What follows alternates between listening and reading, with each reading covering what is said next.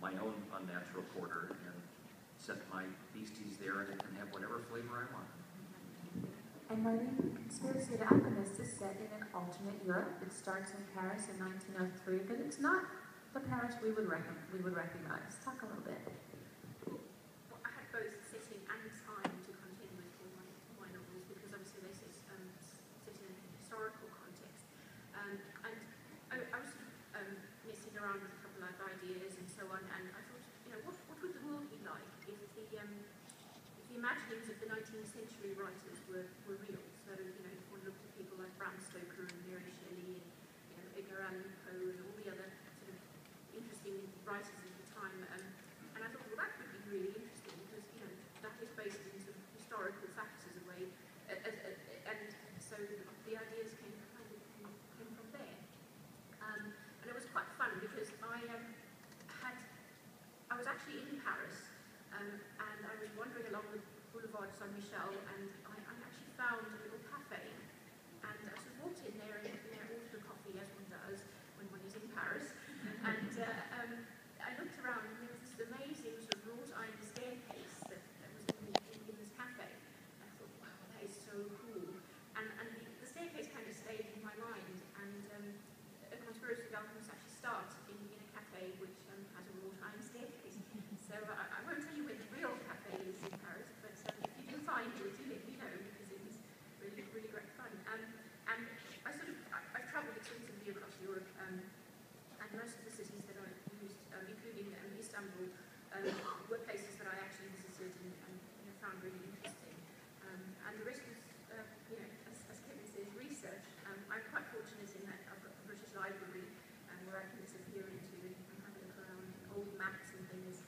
And yeah, it's really interesting and fun. The second book is set in London, where I live and work, and so a lot of the places actually could really exist, and the streets and things are there. So hopefully people like the fact that it's alternative, but very close to reality as well. With green fairies and steampunk and flying ships. Fairies, yes.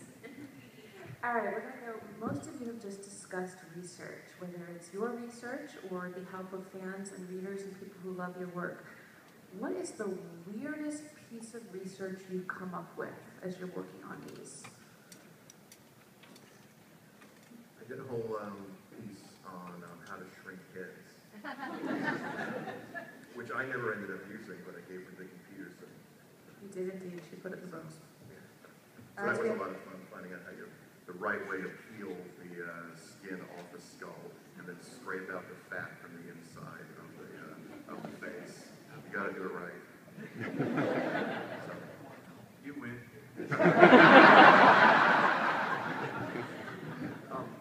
My third Dan Shamble book starts out with an illegal, instead of illegal cockfighting ring, it's a cockatrice fighting ring. And so I had to research cockatrices, which was not that hard. But I had to research cockfighting too, and you have to figure out how do you install the gaff onto the feet of a cockatrice when you can't look at them because they'll turn you to stone and they want to bite your head off, and that was research. I did some research about whether ghouls were technically, alive or undead or some other sort of state of existence. This mattered because my druid's magic cannot affect living things. So I was going back into quite a bit of, ancient ghoul mythology to try to figure out, in the oldest stories, were they living or dead or something, in between. And I didn't actually, it was a great, fun day for me, and I didn't realize how bizarre it was until my wife came home. And she is an English teacher, and of course, she's dealing with, high school kids all day. It can be challenging. So she goes through her day and what she had to deal with. She broke up a fight and blah, blah, blah. And she's like, what did you do today? And then I told her, and she's like, you are kidding me. Seriously, this is your life now? Sorry. I think the weirdest thing I ever found out was when I started doing looking at statistics on the FBI homepage for missing persons. And I was watching. I've been watching something on Animal Planet at about the same time, and I realized as I was watching it that the statistics for missing persons in the United States are by the numbers almost exactly the same as the statistics for animals that get eaten on the African savannah. About 1 in 30. It's about 1 in 30,000 that gets taken down by a predator, and that's about how many people go missing. Which is one of those disturbingly true things. When you dig into it, I mean, you find out that it's not quite that bad, but it's still kind of bad. Like if you had a graduating class of at least a couple hundred people, somebody in your class has gone missing. It's just vanished, which is sort of one of those spooky things to realize. It's like, oh, that's where we live. Welcome to the jungle.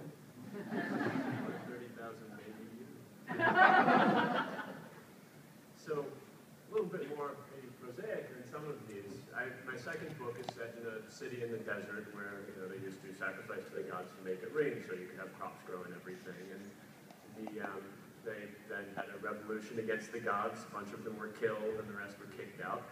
And now you're stuck in a desert city, and there's no rain. So what do? So I did an immense amount of research on the Central Valley Project and the sort of California water wars in the early 20th century, and just the sheer amount of stuff that went on there with the purchasing of land rights, sort of out from under people, and the second-level shell corporations and all of that. I don't know, it's the kind of thing that gets me really interested. So my librarians always give me a hard time because I'll go in and they'll be like, oh, a book on morgues. Oh, a book on poison. Oh, all the other patrons are inching away from me as my big checkout. So I think for Nick's Fortuna, mostly just morgues. I've actually never been in a morgue. And so I had to research what it really looked like and what they really do. And you spend your whole life and never once go into a morgue. Wasn't hanging out with the wrong people. Small town. Most people only go in once.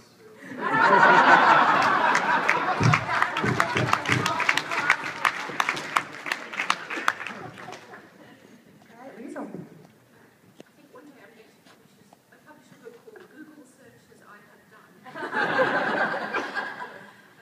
When I wrote a conspiracy office, I was still working at a day job, and there's quite a few secret societies and all kinds of things. So I looked at people like Aleister Crowley and the Hermetic Order of the Golden Dawn and the Freemasons, and I would do these searches during my lunch break. And at some point, this sort of went on to proper way to conduct a satanic ritual, so on. And at some point, my boss kind of said to me, your lunch breaks, it's sort of trying to broach the subject delicately. So I sort of purchased an iPad and started doing my research. But yeah, British Library pattern section, if you're a book nerd, please go and have a look there, because there are things, inventions and patterns that Victorians registered, which I actually couldn't use for the book because people would just not believe me that you couldn't actually make it up. One of the most fun one I found was the baby cage, and it's basically a metal cage the size of an air conditioning unit. And how it worked was, if you lived in a tenement building in London that was very high up, you would put this cage outside the sash window of your apartment, and then you could put your child inside the box, suspended, 5 floors up, and that would let them breathe in the London smog and get some fresh air.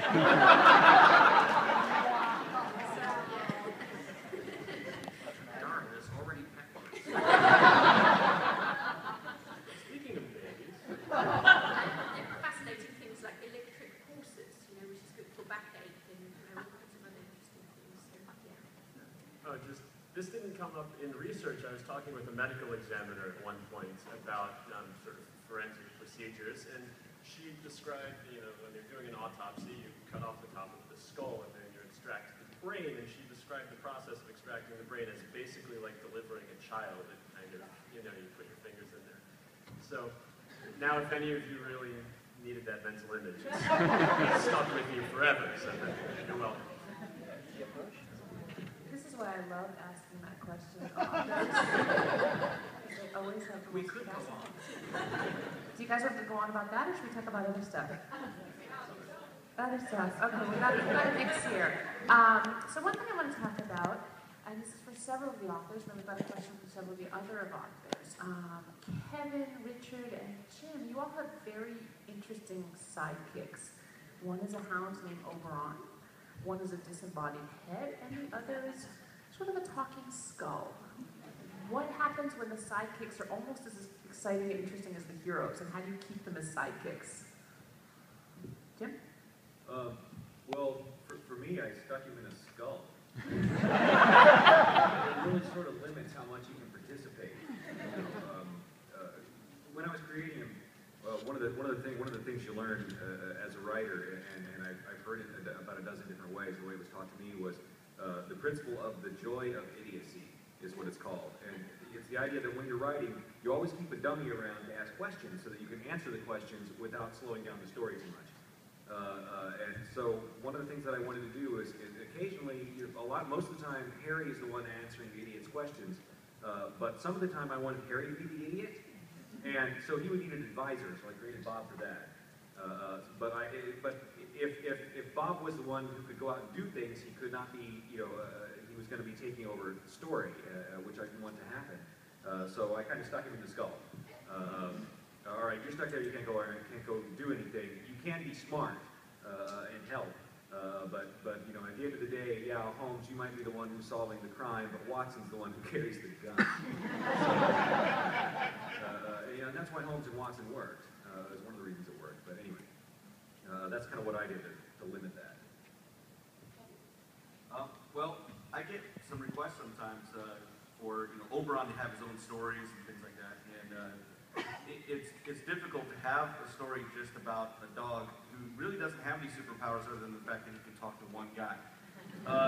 So he's simply a dog, and the conflict would be, Atticus, I'm hungry. Okay, here's some food. All right, that was quick. I got that story done. He does have a purpose besides just comic relief, though. I mean, the serious purpose for Oberon is to keep Atticus grounded in the present, because that's where dogs live. They don't live in the past, and if they're thinking about the future, it's only what they will get to eat in the future. So it's something that takes a person who's vastly old like Atticus and keeps him in the now rather than dwelling in the past and perhaps not worrying so much about his future. So that's why he values animal companions, because most animals are like that. In my books, I have, the disembodied head is this guy named Kasabian, where my hero, James Stark, cut his head off and got rid of his body. And Kasabian, the whole idea was sort of in two parts. One, he's just kind of a Shakespearean fool, because, Stark has a lot of anger and self-pity issues sometimes, and I sort of needed someone who could just always say the truth to him, to always just say, shut up. Because Kasabian at this point, being a head, has nothing to lose.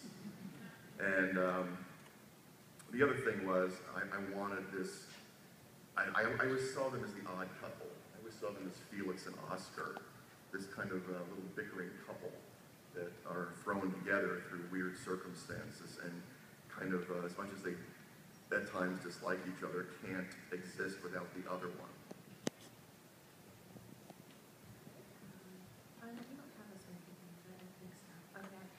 Another question that you can weigh in too. We've got several people here where science versus magic is a large part of the book. Liesel, you actually have a rivalry between alchemists and warlocks. Max, you've got sort of both sides. You've got the alchemical, and you've got, what was interesting is the legal procedures, which almost become sort of the counterpart to the magic. There's sort of the magic, and then there's the very codified sort of legal process they're going through. So why don't you guys talk about that a little bit?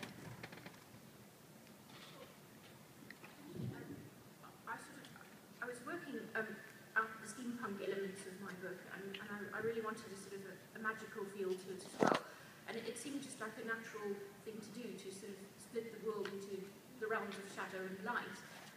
light being the world of science and technology and steam-powered machines and all that kind of thing, and then having the sort of slightly more organic, magical side of the book take place in a sort of alternate realm, and the two are sort of split right down the middle and held apart by a barrier. And obviously my main character, Eleanor Chance, is the oracle in the story, and she is integral to this whole setup. And it just felt like a natural thing to do because the steampunk elements of the machinery and all that sort of stuff seemed more scientific and so on. Although the steampunk elements sort of operate because of the magic that's around in the world, so it just kind of fitted together for me. It just felt natural to do it that way.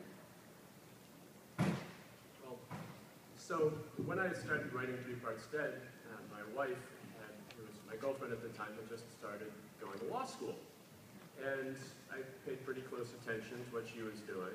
And law school turned out to be this place where you had people walking around wearing robes and reading thick red leather books that were like all on their shelves, and where you get these sort of professors with wrinkles on their faces who are sort of stuttering about the classroom and then would disappear off to like Washington to talk to senators about secret things that they could only express in dead languages. So the analogy seemed pretty clear to start off, and then I started thinking about it a little bit more, even beyond the surface level, and there's a certain portion of law that's all about contracts and consideration, about signing deals on dotted lines and blood ink, and I think a lot of that anxiety about making a promise that you are going to be kept to by some powerful authority that's far beyond your control. I think that is really old and snuck all the way into our myths and into our legends. I feel like the two have had a lot more to do with one another than initially seemed apparent for a very long time. And then it's fun to get to make jokes about document review every once in a while. Speaking of myths and legend, Marlene, in yours, Nick's Fortuna is actually the son of one of the lesser-known fates, Lady Luck. What made you sort of work with the Greek and Roman mythology and work with the fates? Well, so this is the thing, is like a lot of, I absolutely hate the saying cream rises to the top. It makes me want to bark. It's like so entitled and like clueless. Like wherever you are at, it's a balance